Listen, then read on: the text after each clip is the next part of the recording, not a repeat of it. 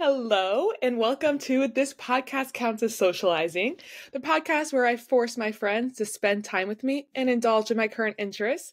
I'm your host, Kayla, and today I'm joined by the handsome Nicholas Orlando Landers. How are you today, Nick? Hello, Kayla. I'm pretty good. How are you?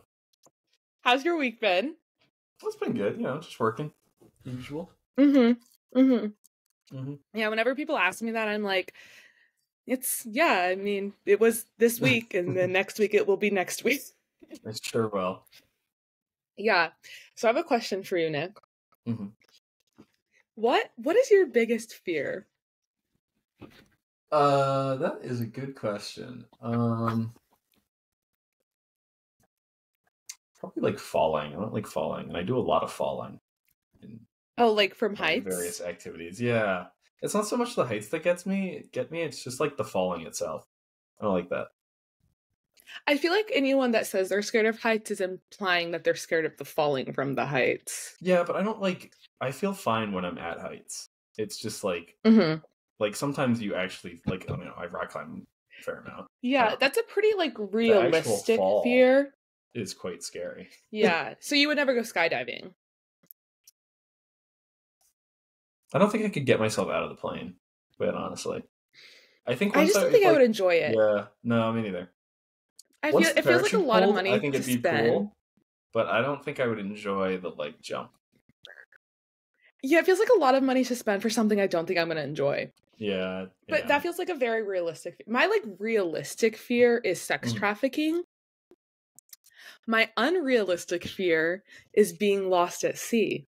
Which is today's episode topic. Oh, would you look at that? What a transition.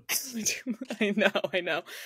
Okay, so to start, I'm going to tell you, this is a little bit more specific, not necessarily to being lost at sea, but being immersed in water for long periods of time. Then I'm going to go into a little case study about a specific person, and we'll go more into it.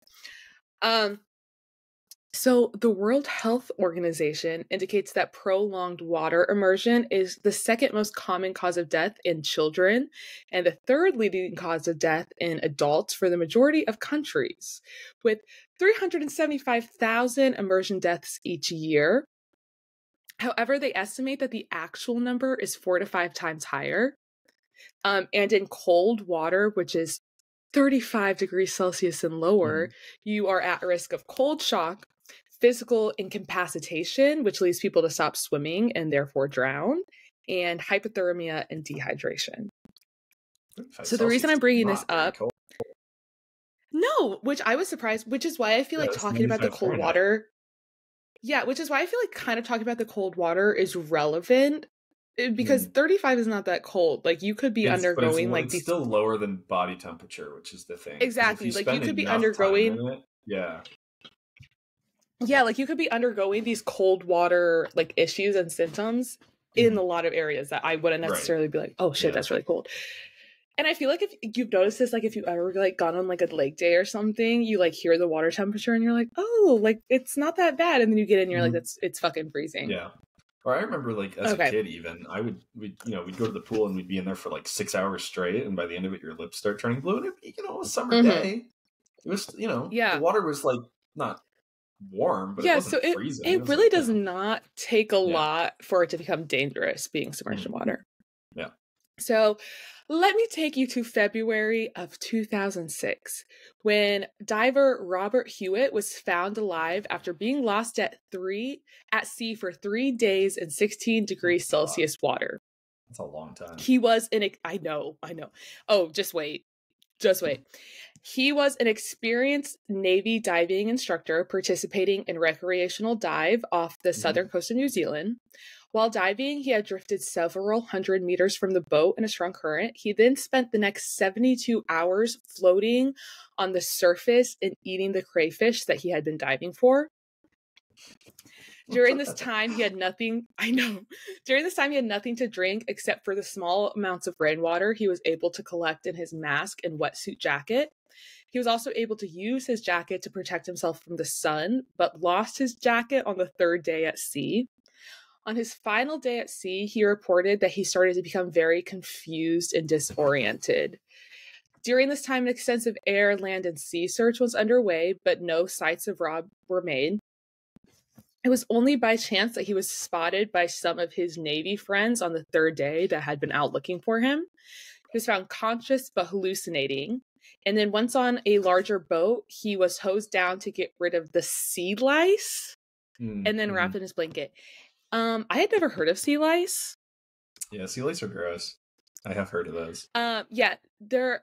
I got this from WebMD. Apparently, they are jellyfish larvae in the ocean that get trapped in your clothing and then sting you. So as a girly who does not love the idea of being in the ocean, I'm just gonna add that onto the list. Yeah, I've experienced those a few times down in Florida. It's not great. It's just like you just get like stung repeatedly and you can't like see what it is, and it's not comfortable. Yeah, we were talking about this like with the skiing, how like I'm just going to like hang out in the cabin. Also with the beach, I'm going to like hang out by the water, not in the water. That's fair. Yeah. So when he was found, he said his main complaint was discomfort behind his knees. He was very sunburnt and swollen with peeling lips, but he was otherwise healthy.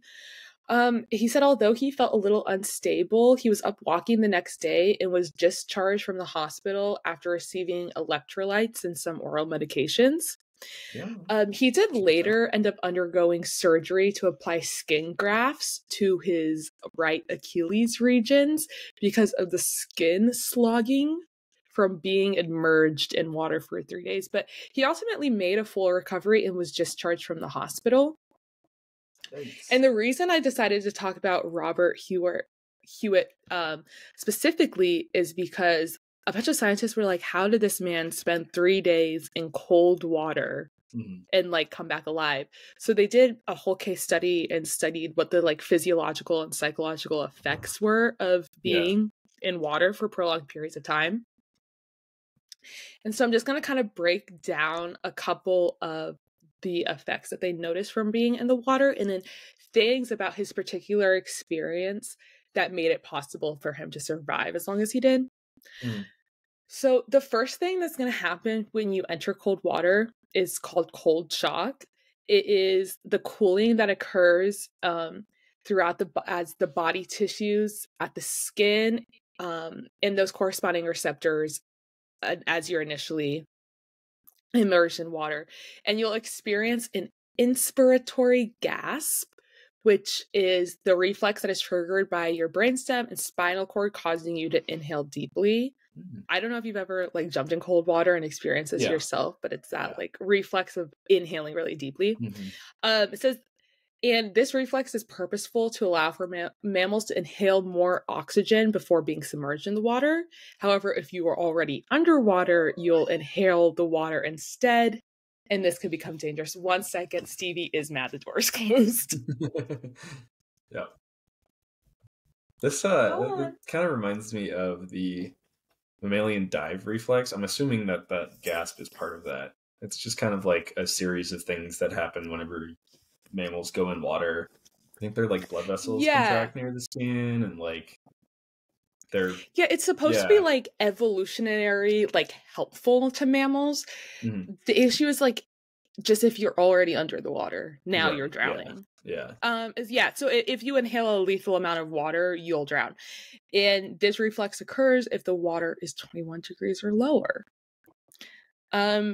Some other things that will happen when you undergo cold shock is uncontrollable hyperventilation, high blood pressure, increased cardiac workflow.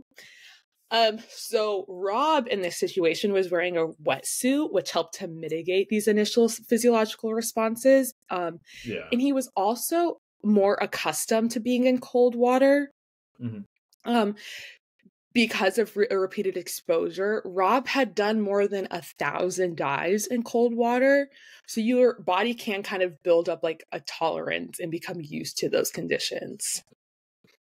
That makes a lot of sense. Having worn a wetsuit in some pretty cold water before, it's night and day. I mean, I've never worn a wetsuit, so I really had no like concept of if that would actually keep you any warmer or not. Yeah, so I trust the scientists. It's a neoprene, which is like very slightly breathable. So water will come through, but it's really slow. that exchange doesn't happen very quickly, and it's a rubbery thing. So it traps a layer of warm water right against your body, which is super nice. That was a big part of what they thought helped him maintain his body temperature for 3 days, was that he was wearing a wetsuit. So after skin cooling, so that's phase 1, your skin cools in your muscles. And skin cools. Then next, your muscle and superficial nerves are affected. So this is what will result in impaired physical performance, making doing tasks crucial to your survival more difficult, and that includes swimming, so treading water. Your muscle power falls by 3% for every degree reduced in your muscle temperature. Wow. Rob said that he made several attempts to swim either back towards his boat or back to land, but either he ended up in fatigue or lost consciousness. And luckily he was wearing, they called it a buoyancy capacitor.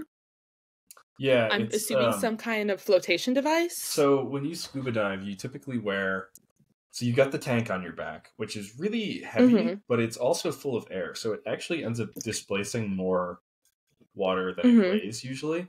So it's positively buoyant. So to counteract that, you typically wear weights. I didn't know I had the perfect guess for this topic. It's true. I've been scuba diving. So you wear weights that make you negatively buoyant, right? So you need to be able to sink.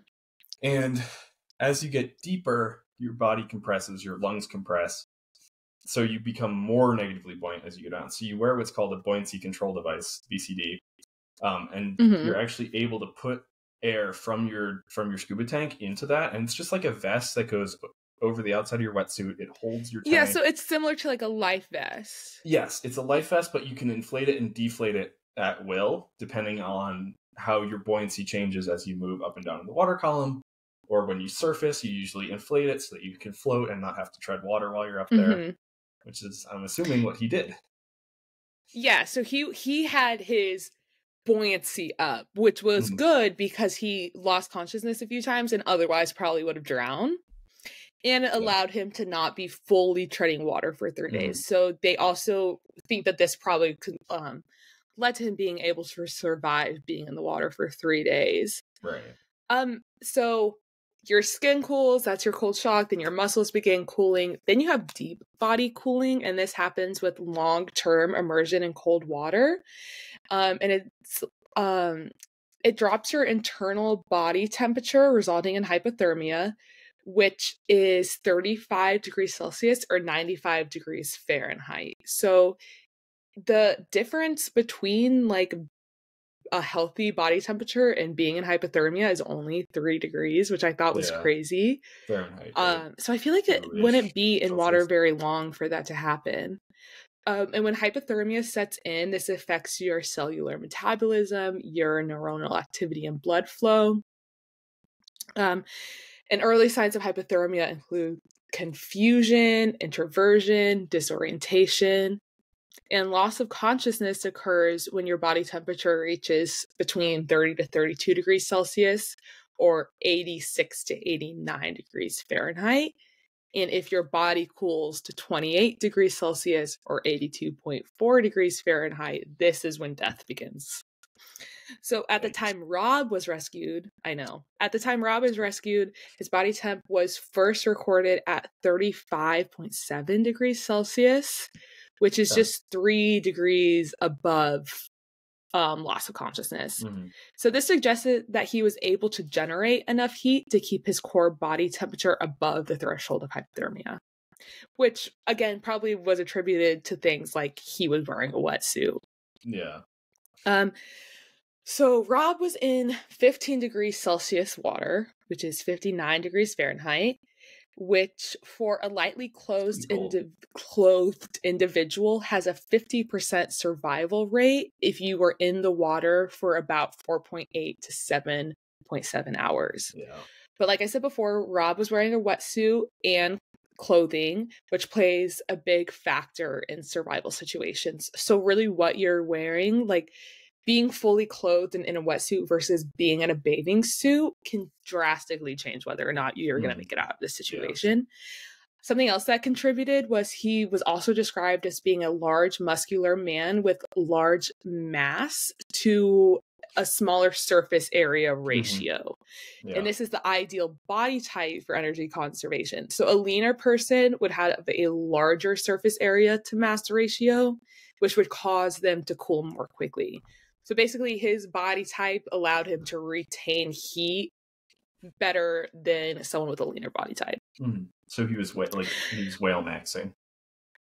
Exactly. He also stayed in the fetal position, which I found interesting. The diving community has coined as the heat escaped lessening position, and has been shown to reduce the rate of cooling and extend survival times in cold water. So this goes back to he was trained, he knew about the water, he stayed in this position. Okay, so the next thing that's going to factor into your survival in water is hydration and nutrition.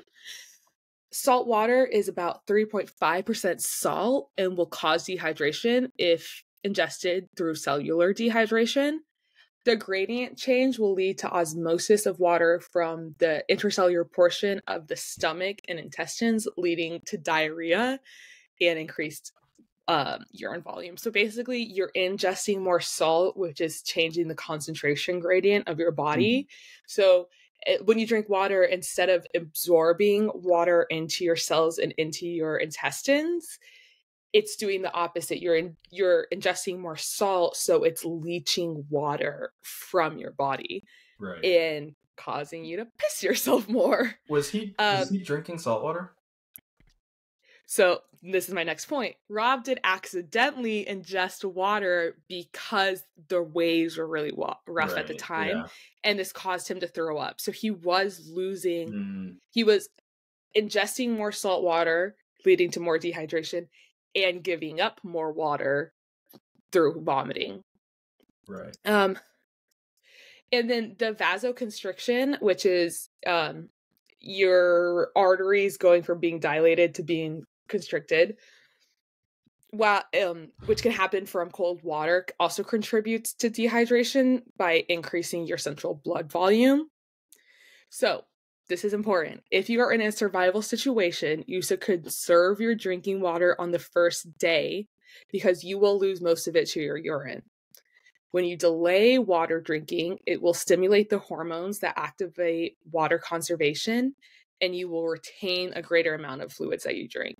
So basically, if you avoid drinking water, more of those hormones are released. And then when you drink water again, your body goes, oh shit, we're going to need this. Hold on to it. Don't piss it out.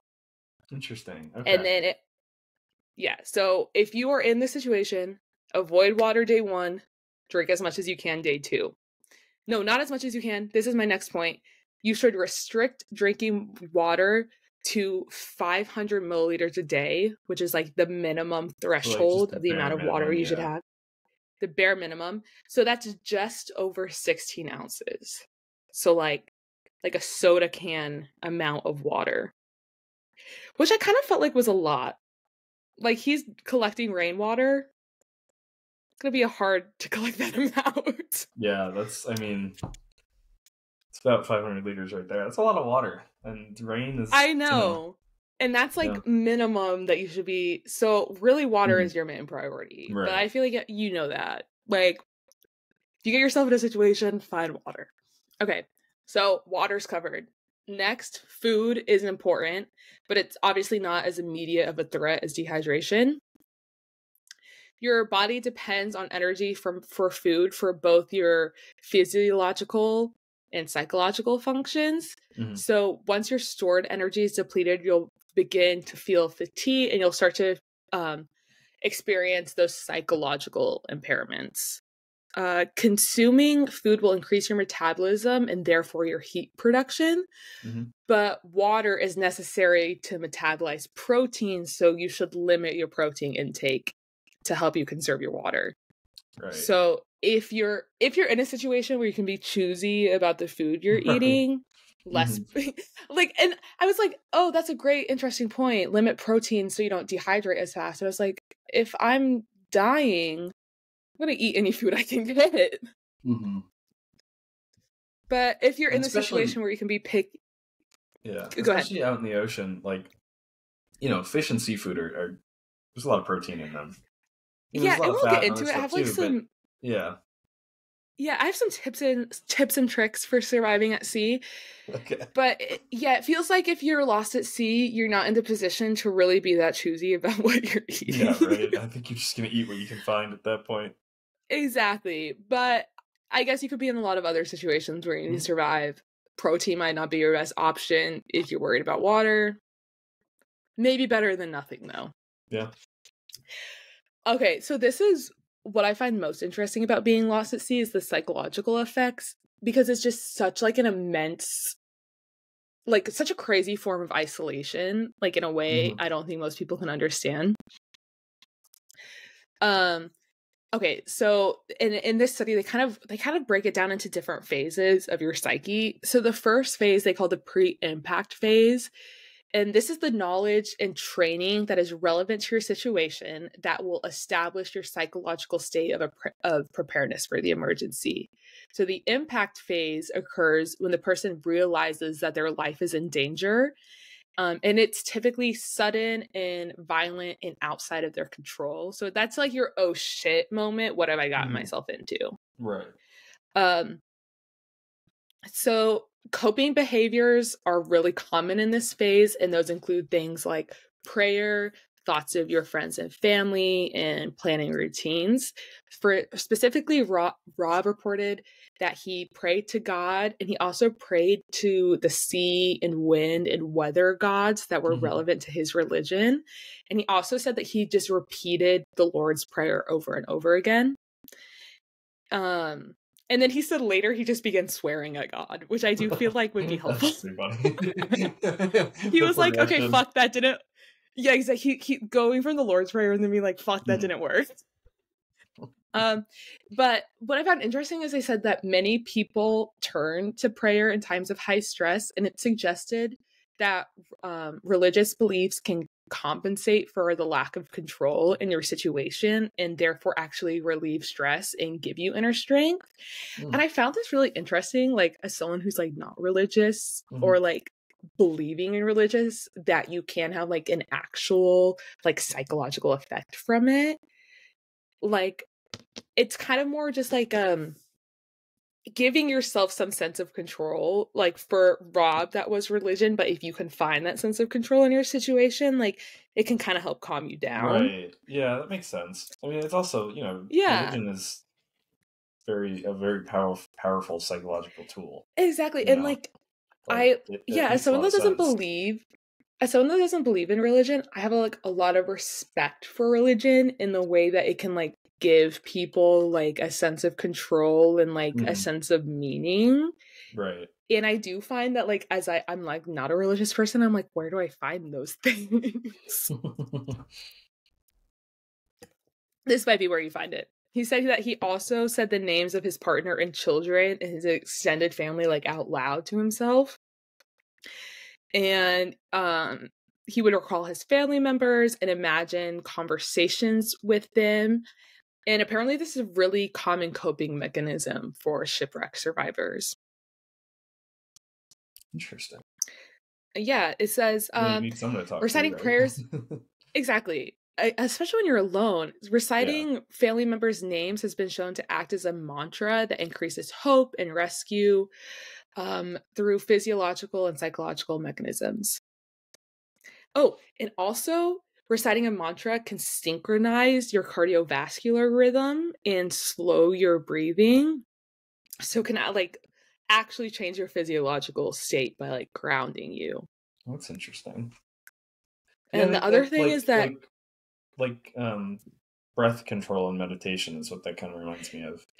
Exactly. It's like kind of getting you into that state. And it also, repeating a mantra takes up space in your working memory that would otherwise be consumed with the anxiety and intrusive thoughts associated with your current situation.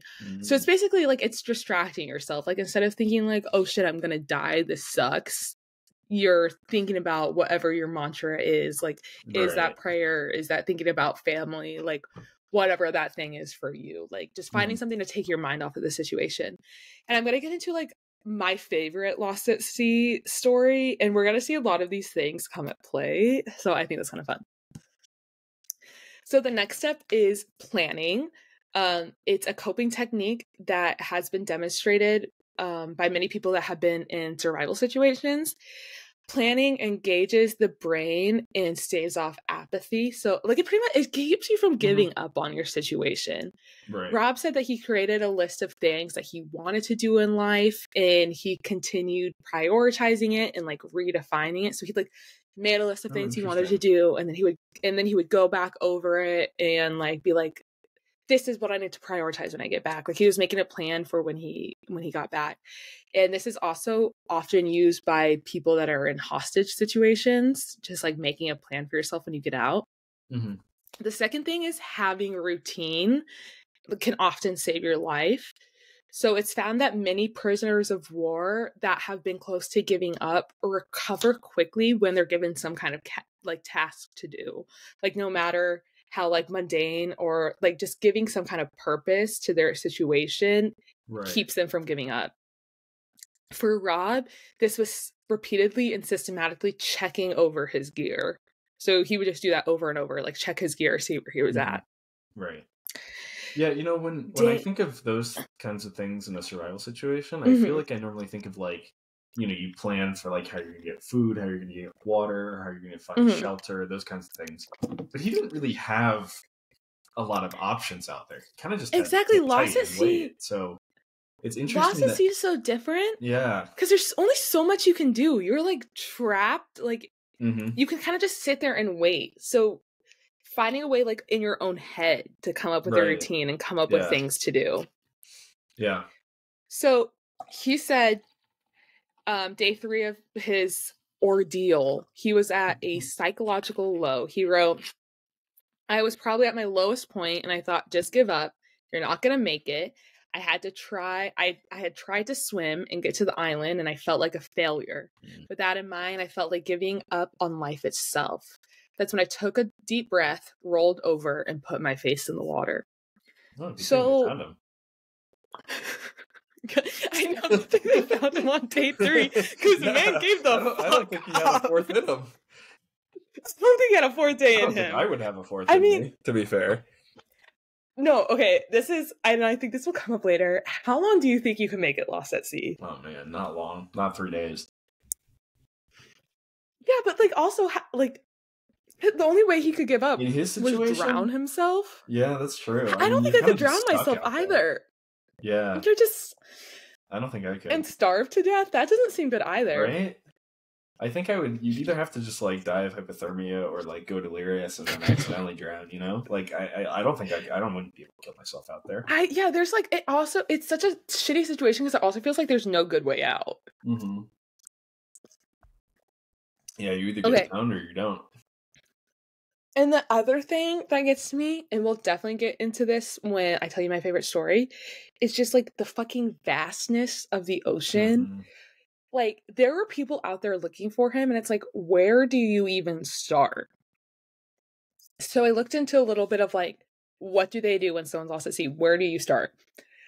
So 71% of the Earth's surface is covered in water, which is about 139 million square miles of water. And like, also like, it's not like, you're not just looking like, and this isn't necessarily for people, but I was thinking about like the Malaysian flight that went missing. Like, you're not just looking like in 2 dimensions. Like, you got depth to deal with too. Yeah. So it just feels like an impossible task. With people too, because they're small and they're low to the water, and you know, usually our heads are relatively dark. It can be really hard to spot a head bobbing in the ocean, especially with waves and stuff. Like having been snorkeling and scuba diving, people disappear behind waves and then reappear all the time. I mean, it's super easy. Yeah, and even if you're looking from like helicopter, it's like you're so far up. How would you ever even spot that? Yeah. So someone's missing. What do you do next? So the first thing the Coast Guard is going to do when someone is reported lost at sea is they're going to gather as much information as possible about that individual case. So they want to know, where did trouble first happen? When did they leave port? Where were they planning on going? Did they have a plan B location if they couldn't go to that place? Do they have gear with them? What kind of boat were they in? They want to determine like as many possible scenarios as possible for where this person is. Then they use a computer program called Search and Rescue Optimal Planning. And this software simulates the drift trajectory of an object. So they start with the type of vessel that they're looking for. So, like, are they looking for a raft, a kayak? Are they looking for debris? And this is, okay, I'm going to try to explain this the best I can. Maybe someone that understands computer programs more than me can explain this better. But it's based off of a program called the Monte Carlo based system. And it uses thousands of simulated particles that are all drifting at different times and locations. And then it takes 10,000 guesses for whatever scenario A may be, 10,000 guesses for whatever scenario B might be, et cetera, et cetera. And then it weighs out the probability of each scenario.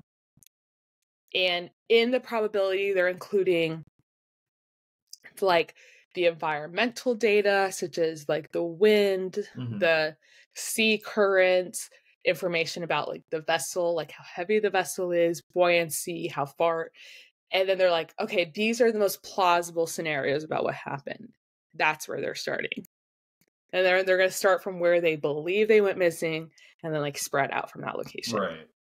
So they're doing their best to kind of like minimize the area that they're looking in because the ocean is so vast. Yeah. And again, this reminded me a lot of like when they were looking for the Malaysian flight, like when they were first looking, it was like, we're looking in this much area. And then that like area kept spreading and getting bigger and getting bigger. And it felt like more like, kept feeling more like this is an impossible task now. We're looking into so much area. Right. What it reminds me a lot of is like weather models, you know, as they... Yes. They're pretty accurate, you know, close in short distance or short time spans, but as you go further and further, the area becomes less certain. You're not sure about the exact timing of things because you don't know precisely how fast someone would drift if they're sitting in the ocean.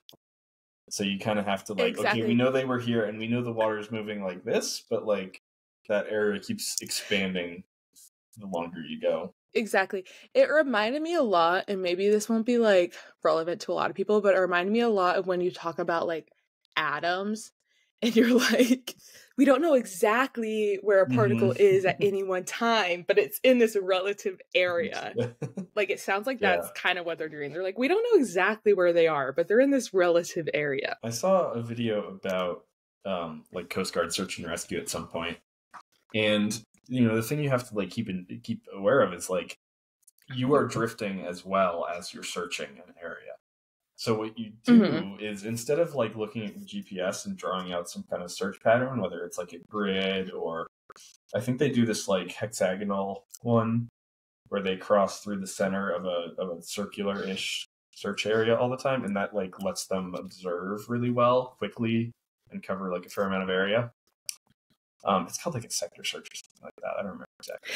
But you know, they got computer programs and like math and shit on their side. It still feels like I said, it feels like a fool's errand. Like it feels like an impossible task. And like if I'm lost at sea, I'm like, they're not finding me. The odds aren't good. They will do everything they can to maximize their odds, but the odds are not good. Yeah. Yeah.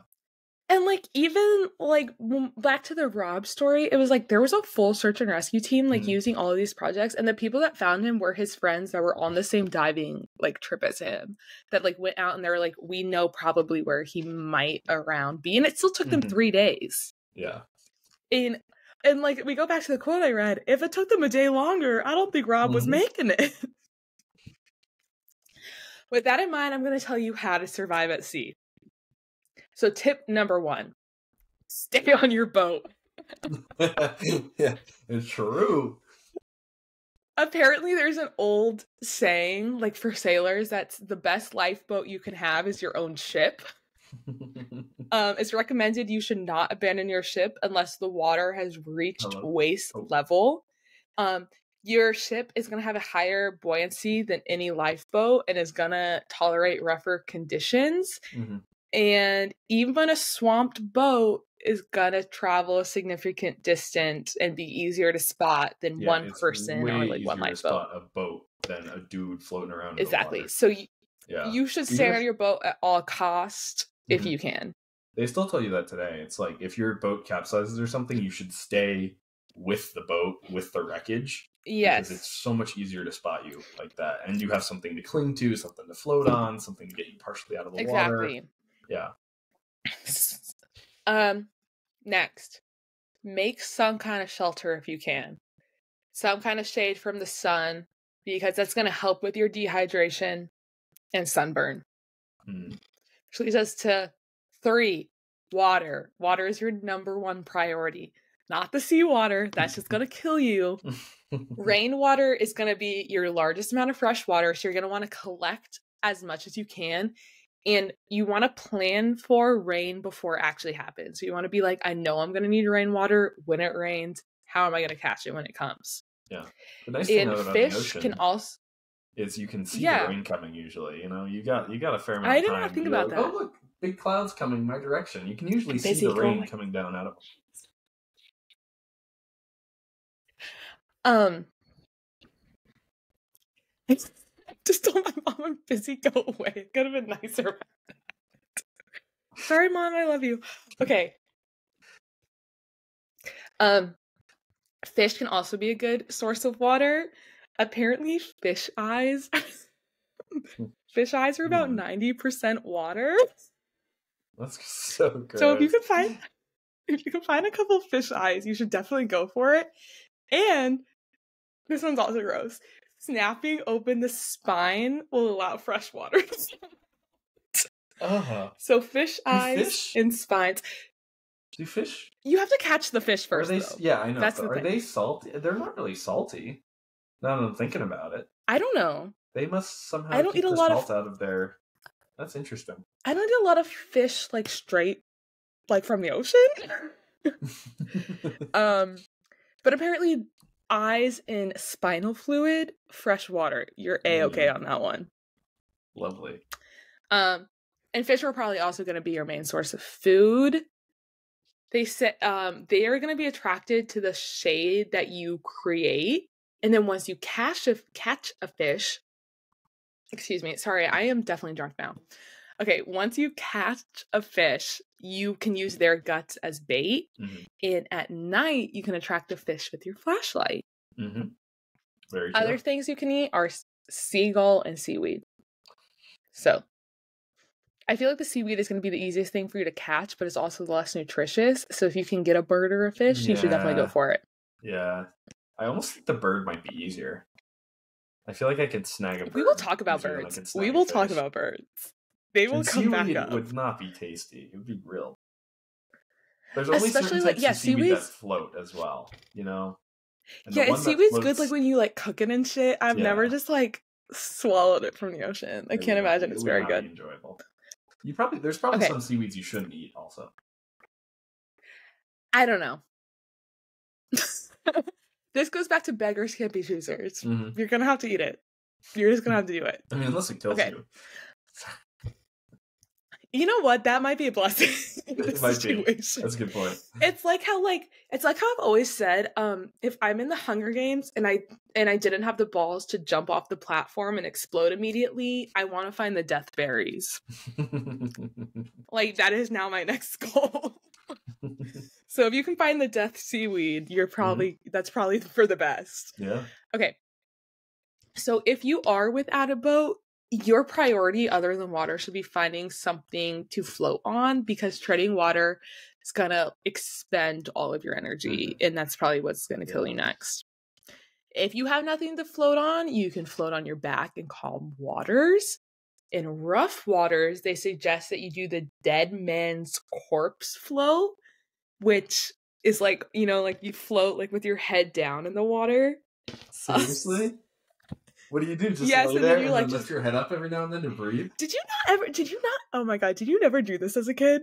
I mean, in the swimming pool? Like fun, yeah. But like, that seems... Okay, I don't know if this is like an original experience or like if every kid did this, but you would like pretend to be dead like in the swimming. Oh, absolutely. Yeah, no, I did that. So if you're in rough water, they suggest that you float like that and then lift your head up to breathe and then like go back in that position. Huh. Obviously, it would be better to like have something to like hold on to. Yeah. But this is better than treading water the whole time. Yeah. for sure. And the more expanded you keep your lungs, the more you'll float as well. So, how am I going to do that? Just like make sure you're breathing deeply when you are breathing. Nick, when you are exhausted and hallucinating, I don't think you're going to be thinking about that anymore. This is for like hours 1 through 10 or whatever. By the end of it, whatever. Okay. So if you're able to get an SOS message out, it is safer to stay near your boat for at least 72 hours, as that's where, like we discussed before, search and rescue is going to start. After that, if you have not sent out a message, you should start looking for signs of land if you can. These are some signs of land. Cumulus clouds, like the big puffy clouds, are typically formed over land. Birds are also good indicators of land because seagulls, this part cracks me up. They're like, seagulls and pelicans rarely fly more than 100 miles from land. 100 miles? Bitch, am I going to swim for 100 miles? That means nothing to me. It could give you hope. But yeah. I guess. It says seagulls and pelicans rarely fly more than 100 miles from land and then head back to shore at evening. So I guess maybe if you can see what their flight pattern is, or land that way. Otherwise, I don't see this being very helpful. Also, it says driftwood and other debris can be good indicators of land. Mm-hmm. It could also not be good indicators of land because the ocean's polluted. So that's true. But you'll find it in higher concentrations toward land because exactly. And we're about to get into one of my favorite stories, but we'll see some of that ocean pollution come in, and it does become valuable. I'm sure, yeah. So yeah. So with all that background, I should have practiced saying this name. Let me say it in my head real quick. Okay. I bring you to the story of Jose Alvarenga. Mm. So, it is Saturday, November 17th, 2012. Jose is a 33-year-old fisherman, and he's preparing for a fishing trip in the Pacific Ocean off the coast of Costa Azul, Mexico. His usual fishing partner is unable to join him, so he hires the 22-year-old day laborer named Ezekiel to join him. Ezekiel himself, he doesn't have a lot of boating or fishing experience, but Jose is not concerned because he has such a high level of expertise. Jose started fishing at age 11, so he has nearly 20 years of experience at sea. The pair set sail on a 22-foot... Nick, where did you go? I'm just changing my pants. Why? I'm here. You can't explain. I'm telling you a very important story and you're taking your pants off. Yeah, I've gone shorts, all right? I was in my work pants still. Sometimes you gotta get out of the work pants. Sometimes you gotta take your pants off when you're on the podcast. Mm-hmm. I get it. It's true. Okay. So, Jose started fishing at age 11. He has 20 years of experience. They set sail on a 22-foot fiberglass boat, has a small motor, no lights, and no other electricity other than a two-way radio. Mm-hmm. This part made me crack up. They describe these as the safety features of the boat, and I will read them to you. They have a waterproof plastic bag that they keep their cell phones in, mm-hmm. and a barrel to act as a flotation device. Wow. Those are the safety features of this boat. No life jackets? So they have a barrel. They have a barrel. So they are very well prepared. Obviously. So, exactly. They travel 70 miles from shore. While at sea, a storm begins to roll in, and the pair... I know. While at sea, a storm begins to roll in, and the pair decides if they should stay out on the fishing trip or head back to shore. Jose sells everything that they catch for 50 cents a pound, so the bigger the haul they get, the more money they will make for the trip. So they begin to kind of weigh the cost-risk analysis of this trip, and ultimately they decide that they're going to continue fishing. Oh. However, the storm ends up being more than they're able to handle, and the engine floods. This leaves them with no way to get back to shore, and again, they are 70 miles from shore. And they also lose most of their equipment to the waves. Yeah, that's and tough, they begin taking on water. Yeah, this is a bad situation for them. Yeah.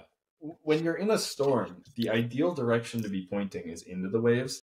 Boats are meant to go into the waves. They ride up over them. They don't get like water coming up in. Mm-hmm. It's better to go into them. When you lose your engine, there's no other way to steer the boat. You might be able to turn the rudder a little bit and get something, but like there's just no, it doesn't work. Yeah, their engine floods, so they're kind of like immediately just at the mercy of the sea. Yeah. Like I said, they lose all their equipment. The boat begins to take on water.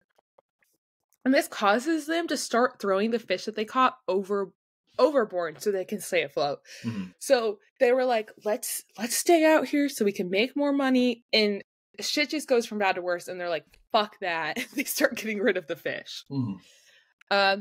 And so for the next few days, they are scooping water out of the boat with their hands and throwing it overboard. Were they caught in the storm for multiple days then? Oh, I'm going to get to it. And the whole time they're like arguing with each other. Of course. Right. They lose the, again, these are two people that don't know each other. They're not even the same age. And I'll get to it a little bit more. Like, they are very different people. Like, he just hired this random, like, young 20-year-old guy to, like, come out and, like, help him for the day. Mm-hmm. Like, they're not friends. Right. And they're about to, like, go through some shit with each other. Mm-hmm. So they're arguing with each other. They lose their radio in the storm. But luckily, Jose is able to call his boss on his cell phone before the battery dies and, like, just, like, get an alert, like, hey, we're in trouble. Yeah. This is what's going on. So for a whole week, while the storm continues, they are paddling water out of their boat. It rains for a week. Miserable. Well, they probably got caught with the storm and taken. Exactly, they're probably being carried with.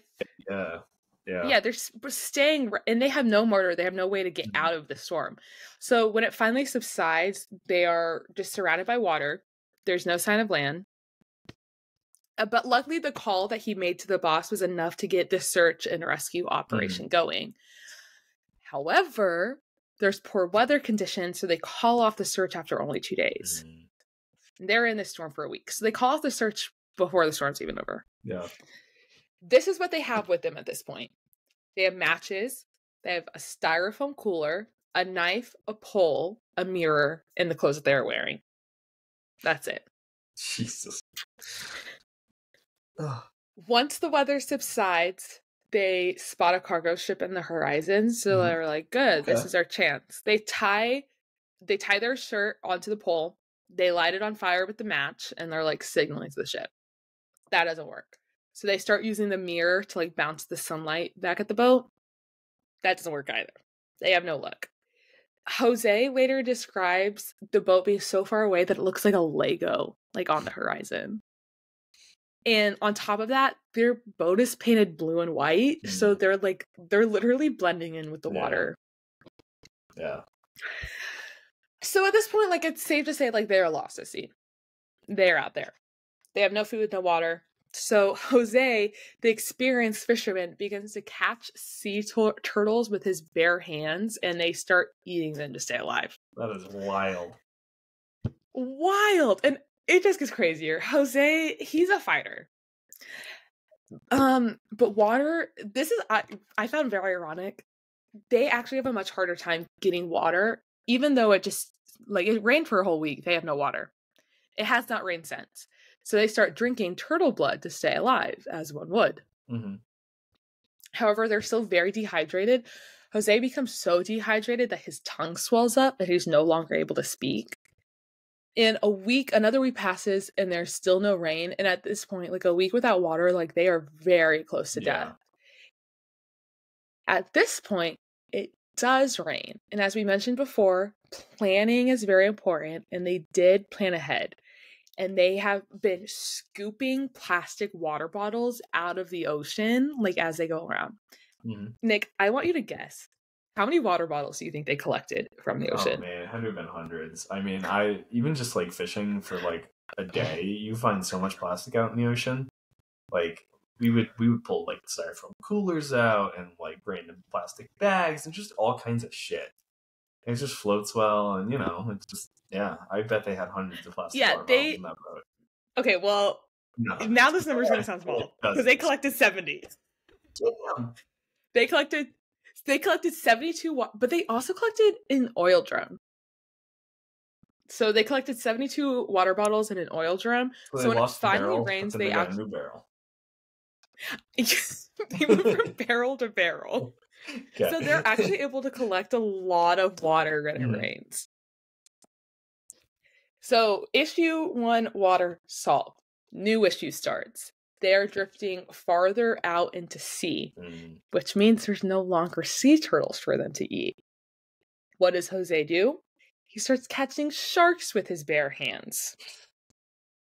In Jose's, he's one smart motherfucker. How is this man catching sharks with his bare hands? I fucking don't know. I fucking just...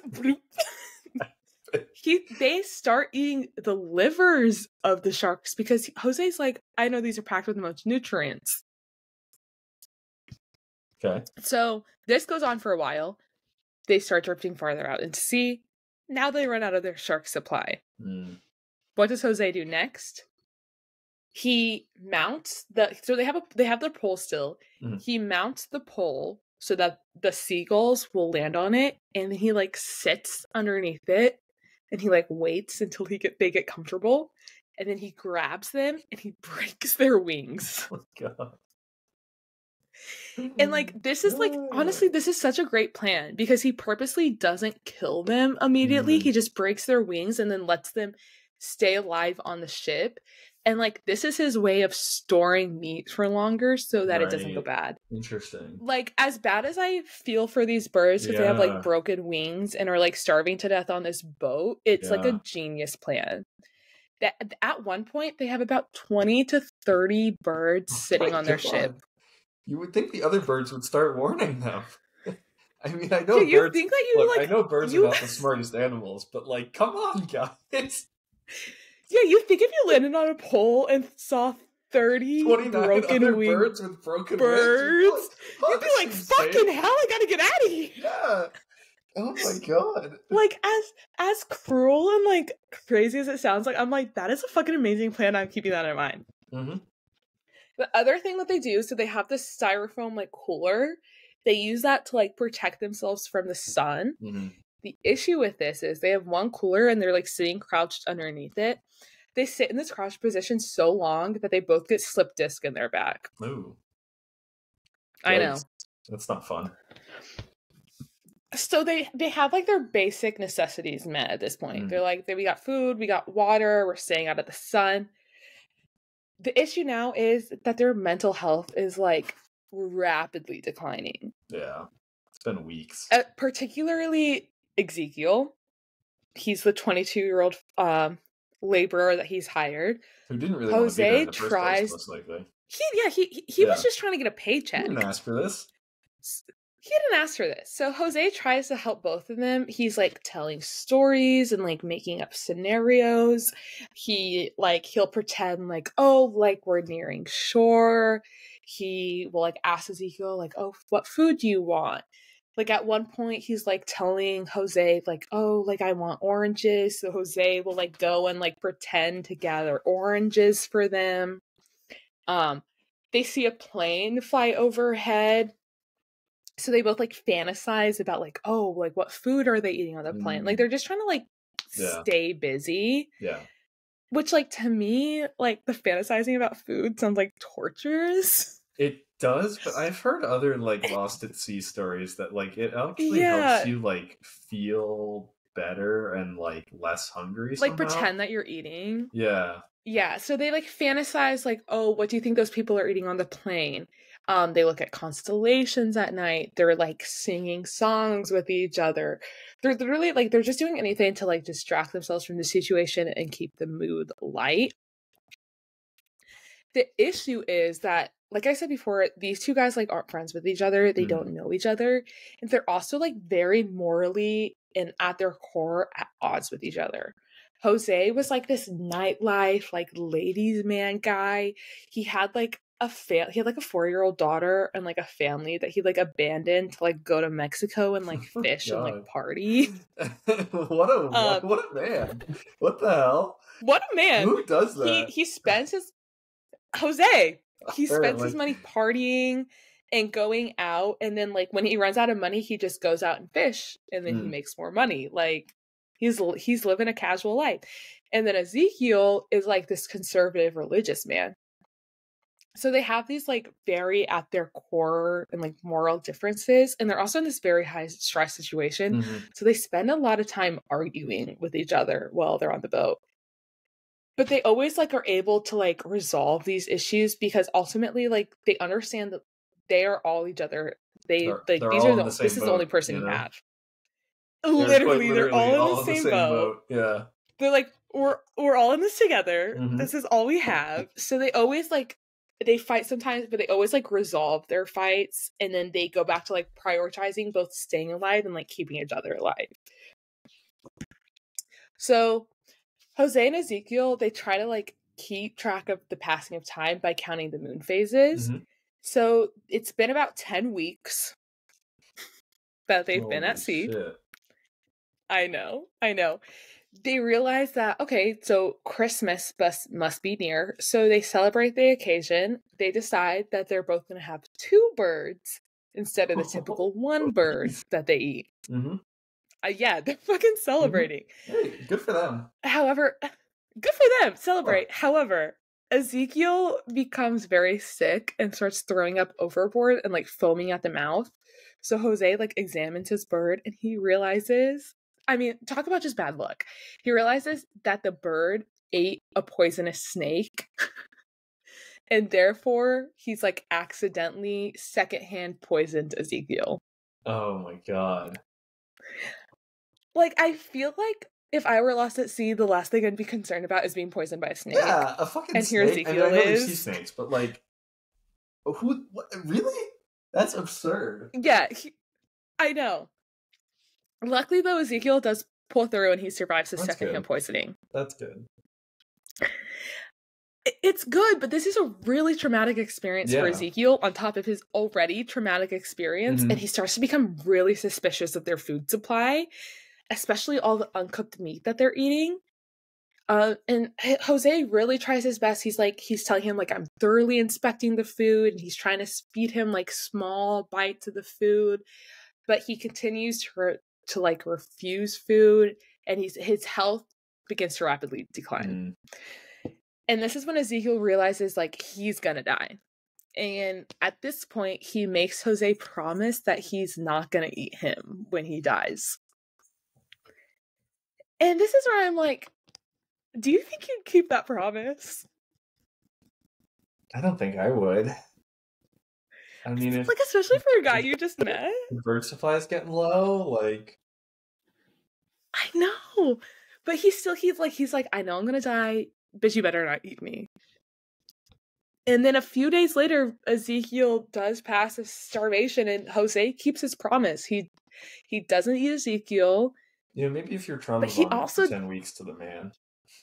That's true. Like, you have spent 10 weeks with this guy, like, trying to keep him alive. But the thing is, though, he also does not dispose of Ezekiel's body. He keeps him on the boat with him. To talk to and stuff? That's exactly. So, so he's officially alone at sea, but he's continuing, like, these games of fantasy, and he's talking to Ezekiel's corpse on the boat. And, like, this does curb some of his isolation. However, the issues begin to arise when the body starts speaking back to him. So, yeah. Ezekiel's body begins to tell Jose, like, what a relief death is, and that he should give up and, like, come join him. And this goes on for about a week of the body talking back to him. And Jose finally makes the decision that he needs to get rid of the body in order to curb, like, the suicidal ideation. He's like, if I keep this body on board, like, he's gonna convince me. Because he's like, dude, death is so good. Just do it. Oh. So he decides he's gonna, I know, it's crazy. So he decides he's like, I'm just gonna keep the clothes from his body, and he just lets the body go out to sea, and that's it for Ezekiel. So Ezekiel makes it in like a couple months, like 2 months maybe, and then it's just Jose. So now it's Jose, and it's been 3 months. He's been at sea for 3 months alone. 2 months with a friend, 1 month alone. And that's when he begins to contemplate, like, what would be the least painful ways to kill myself. And, like, this is kind of what we were talking about before. It's like, there's no good way out of this situation. Yeah. And he's, like, thinking of all, like, these creative and elaborate ways he could do it. Like, he thinks about, like, stabbing himself with, like, the seagull beak, like, repeatedly. And it's like, none of these sound painless, man. No, it's going to be miserable no matter what. No matter what. And he says he spends 4 days. They used the knife? They must have lost the knife. I wouldn't be surprised. Yeah. I mean, they lost so much shit. They basically had nothing with him. I mean, their safety supplies were a fucking plastic bag. Like, yeah. They're like, we put our phones in a bag, so we really prepared for this. So after 4 days, he makes the decision, hey, I'm not going to kill myself. He says, instead, I'm going to focus on living. And he starts to list, like, the reasons to live. He fantasizes about his favorite restaurants. Bro, literally. Hookers, all the greatest joys in life, obviously. I literally wrote he fantasizes about his favorite restaurants and beautiful women. Not his family. He says that his fantasies are... No, wait, we get there. Okay, Give him a minute. Give him a minute. He says his fantasies are so vivid that this is the best food and the best sex of his entire life. Damn. Damn. I mean, okay, but he does begin to, like, look internally and, like, reflect on his own life. I mean, like, what else are you gonna do? Like, you're all by yourself at sea. And, like, what he says, what, like, ultimately gives him the will to live is he decides that he needs to redeem himself as a father. Like I said before, he left behind a 4-year-old daughter, and he is determined that he needs to live in order to right that wrong. It's divine punishment. Which, like, okay, and exactly. And, like, no judgment or anything. Like, I'm glad you came around and decided to do the right thing. But isn't it crazy that it takes being lost at sea for 3 fucking months for a guy to be like, damn, I shouldn't be a shit. Maybe I'm doing something wrong. Yeah, it took him 3 months to get there. Yeah. You think, Jose? I wonder what you got here. No judgment. Mm-hmm. He got there. But this is, like, what he says, like, ultimately, he's like, I have to survive because I have to, like, right this wrong. Okay. So he's back to trying to entertain himself. This part's crazy. He, like, will grab puffer fish from the ocean and, like, make them puff up and, like, throw them at the birds, and, like, when they're pecking at them. He says he's pretending, like... Oh, my God. He says he pretends that he's watching a soccer match. He also, like, picks one of the birds to keep as a pet, and he names it Poncho. Aww. So this is, like, his full, like, this is his own Wilson. Mm-hmm. However, like, after him to kill himself, he had to get a new Wilson. No, after a couple of weeks, he does ultimately have to eat Poncho. Oh, that's so sad. Yeah.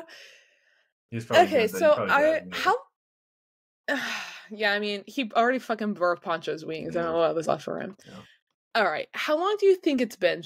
Like, how long do you think he's been at sea? God, it's gotta have been at least like 4 months now.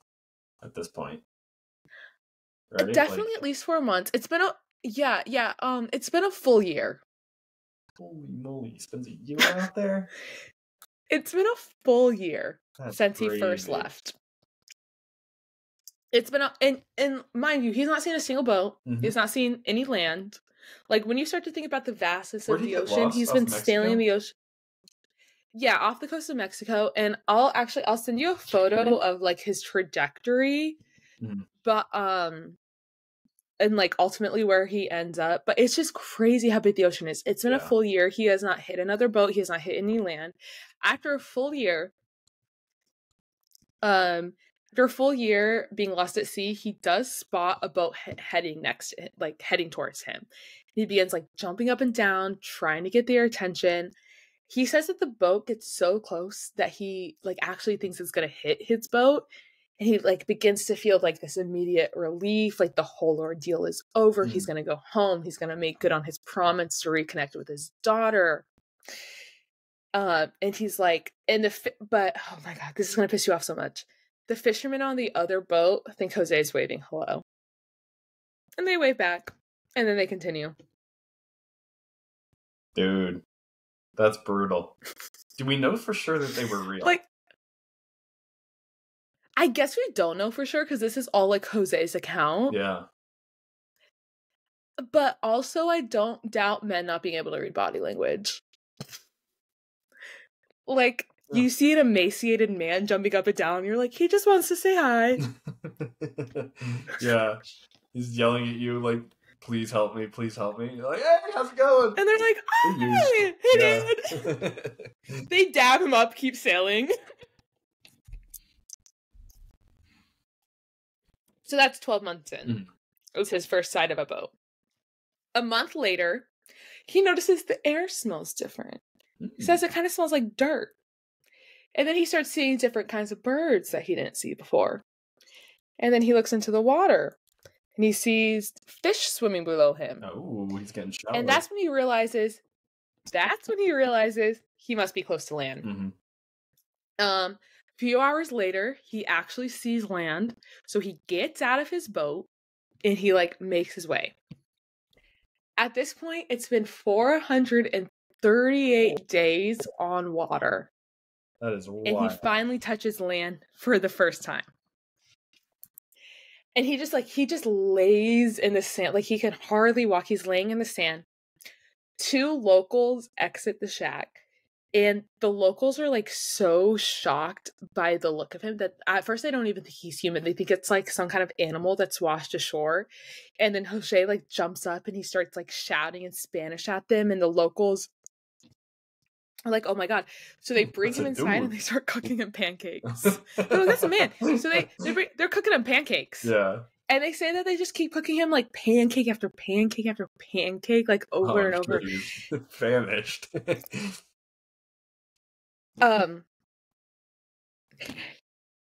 Yeah, I mean, if I have like only been eating fucking birds for 13 months, a pancake is gonna hit so fucking hard. Yeah.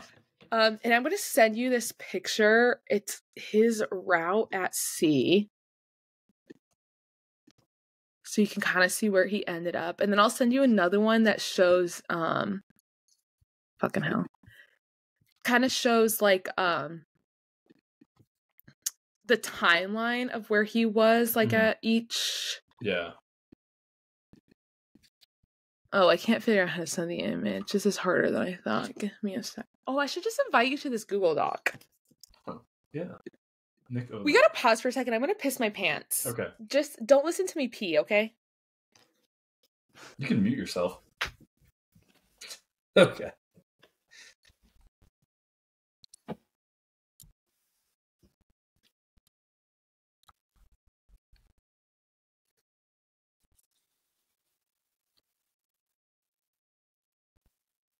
Can I mute her?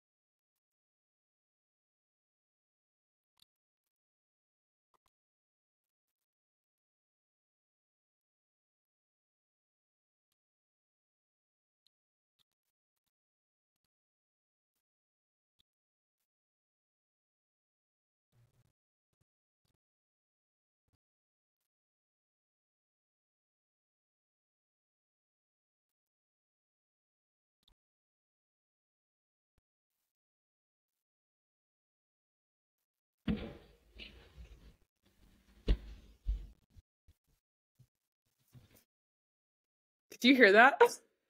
Well, I took my headphones off, so. Oh, you're so polite. I did hear it, and I tried to figure out how to mute you, and then I was like, all right, I don't want to listen to her peeing. So it went on for a long time too, and I was like, damn, this bitch is loud.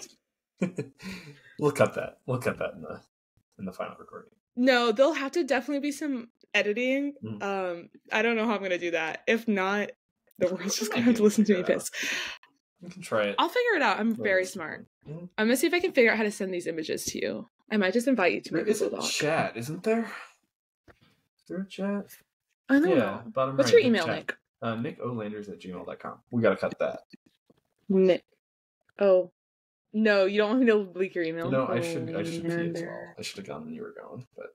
Okay, you go to the bathroom and while I figure out how to send this.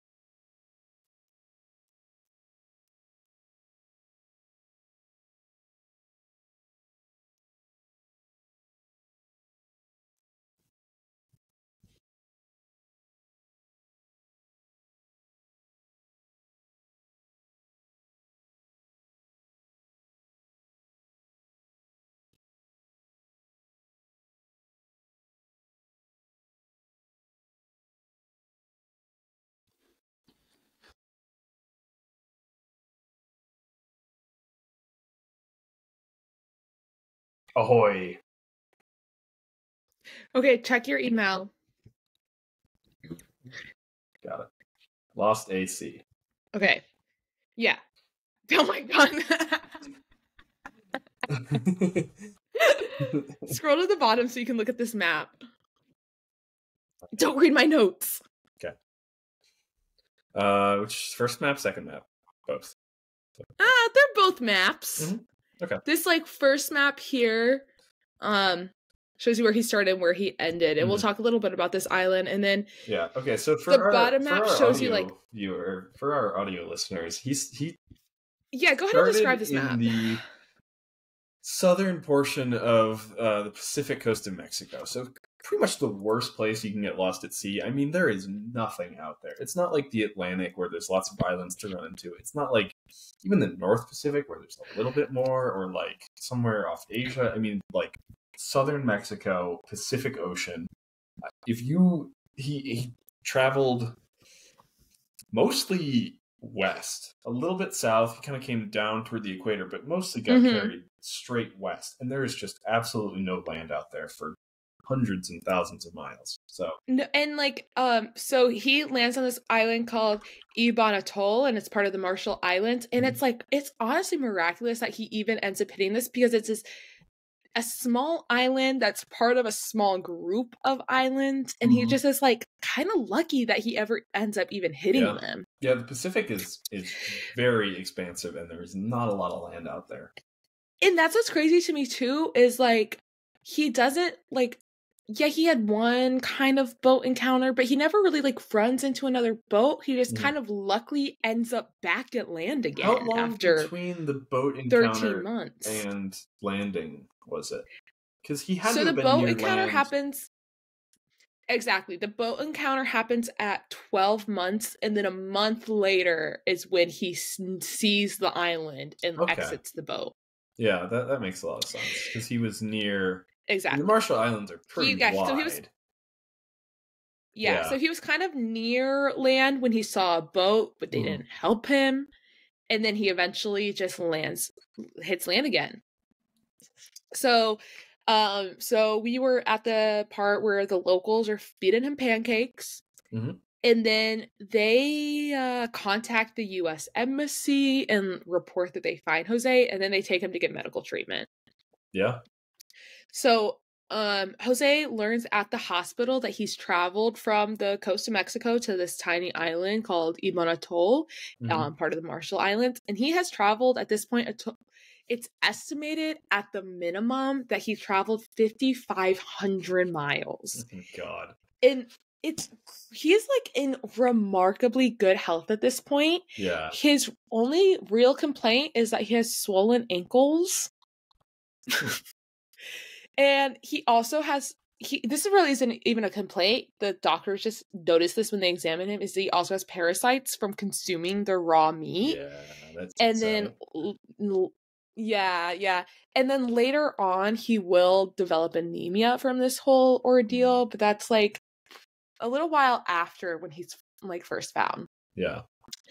So the news breaks of his rescue the day after he's found, and people are like absolutely astonished by his story, and they immediately began to like deny that this has happened and just think he's lying. They think like there's no way someone was at sea for 13 months and like still be alive. But of course, there are records of his initial disappearance from Mexico and that initial search and rescue that happened over a year before. So, like, they are able to corroborate his story. Like, this is the man that they were looking for. I know, it's insane. And, like, you think about, like, okay, even, like, during COVID, like, when we were in lockdown and isolation, like, we still had, like, our families and, like, contact with people, like, we've never like experienced isolation like that where you're like not talking to anyone else. And he had Ezekiel with him, but he only had Ezekiel with him for 10 weeks of the whole over a year and a half that he was at sea. He was barely there. And it was crazy too, because when I like found out that Ezekiel had died, I was like, damn, you made it 10 weeks. Like you made it so long. Yeah. But he had so much longer to go. We got to 10 weeks and I was like, oh, this thing's going to be wrapped up in 12 and it's going to be like, oh, man, I know. If you could have only hung on a little longer. When I heard like, oh, like, exactly. When I heard Ezekiel, like, died at 10 weeks, I was like, bud, you're so close. And he wasn't. No, he really wasn't. He had quite a ways to go. He had so much ahead of him. So he's found, and the news of this whole ordeal, like, it spreads like wildfire, including it gets back to his family, who just assumed he was dead the whole time, including the daughter that he abandoned. So after this, he is able to return to El Salvador, and he reunites with his family, and he reconnects with his daughter, and it's like this whole like beautiful thing. And he's able to make good on that promise. But he also does really struggle afterwards because he's been through this traumatic experience, and he's like, on top of that, he's flooded with all these people coming to him, and they're like curious and they want to like report on his story. And he's been in isolation for a year, and now he's like surrounded by all these people. So it's like, it's so much for him to cope with. Yeah. And he also starts to become really paranoid about the parasites that he has. And he thinks that they've like made their way to his brain and they're like eating on his brain. And he also like develops this really obviously this big phobia of water, which in fishing was his livelihood. So it takes him months to like be able to return back to the water again. And on top of that, he's filled with all this trauma and guilt about Ezekiel's death and like watching him die. So like that's a lot to unpack. but after a while, he is able to like come to terms with all of this, and an author reaches out to him and like talking about his story like really helps him like cope with all of this, and they publish a book called 438 Days about this whole ordeal, his 438 days at sea. Mm-hmm. And like, yeah, and he lives to tell the tale. And it's crazy too because he really like, oh, not crazy, but I think it's interesting that he does do a lot of these like coping and like survival skills that they talked about like in Rob's case, like of his like 3 days, like this microcosm, like this whole ordeal, like he keeps a routine and he's like fantasizing and he has like these different mantras and he's planning ahead. Wake and up at sunrise, he has this break the chicken wings, break the bird wings, break wings, have count breakfast, my birds, collect trash take from the ocean, water, look out, talk to the corpse. Yep. Jeez. Yeah. So I mean and honestly like his 20 years of fishing experience like really does come in hand. Like he's like catching like sharks with his bare hands. Like I mean he did the damn thing. Right. Yeah, there is, some certain fish and, sea turtles and stuff like that really like to hang out under floating debris. It keeps them a little cooler under the surface. It gives them something to hide, but like on and around. Sometimes a lot of times you get like small fish that actually grow up in like seagrass or other floating debris. Like things like baby crabs will sometimes start their lives there. So there's like fish will come to a floating object like that, and eventually you'll start growing barnacles and kind of develop a whole little, ecosystem like on the whole exactly. Boat. So yeah, I don't know if this is like as well. I don't know if this is just like pure delusion, but like I'm convinced that if I was in this situation and I needed to like catch a fish with my bare hands, I could.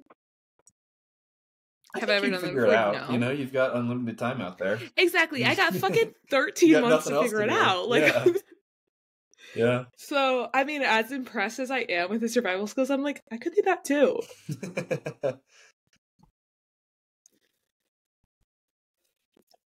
But I think the big takeaway for me is don't go out to sea.